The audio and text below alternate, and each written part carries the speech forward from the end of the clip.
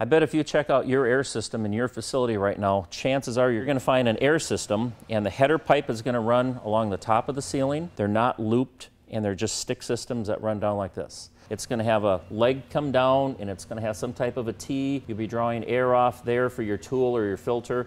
You may or may not have a little petcock there to drain a little bit of that condensation or rust and debris out of there. What generally happens if any water condenses in your air piping, which it always does, the only spot for that water to go is right down this pipe, right through this, right into your filter or right into your tool. Materials commonly used for airline piping: copper, aluminum, galvanized, black, and never ever use PVC or plastic pipe.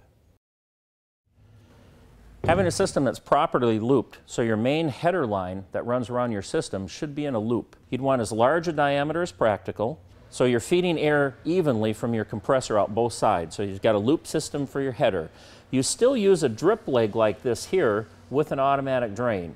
So if there's any water in your pipes as that air is flowing downstream, that water is going to run down in this drip leg, and the only thing that's going to happen is the automatic tank drain is going to take that condensation, that water out. Downstream of there, you're going to put a riser pipe. You're going to come up in the air at least 6 inches high, and it's really hard for air to entrain water and have it flow uphill. So as that air is flowing uphill, it's going to come back down here. You go to your tool or to your quick connect. Come down here, you have a little sediment trap where you can collect some additional sediment that may make it through. The idea here is it's really hard for water to run uphill, and this makes it an easy path for water to run downhill.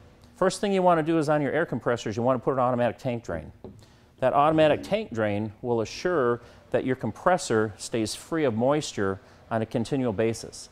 Many times when you go out and check compressors, and I bet if you go check your compressor, if you go to drain it, you're going to find quite a bit of water in the bottom of your compressor. Well, that robs you from the air that's supposed to be in there. It'll rust and corrode your tank, and you always get carryover of that moisture going downstream. So number one is you always want to put an automatic tank drain on your compressor. Second, you want to install a regulator right downstream of your tank on your compressor. You want to set this regulator so you're only using the amount of air that's really required in your shop. If your compressor has 150 psi and you can set your regulator at 110 psi, or your tools out at the end of the line, they only need 90 psi, that's an efficient way to run your system.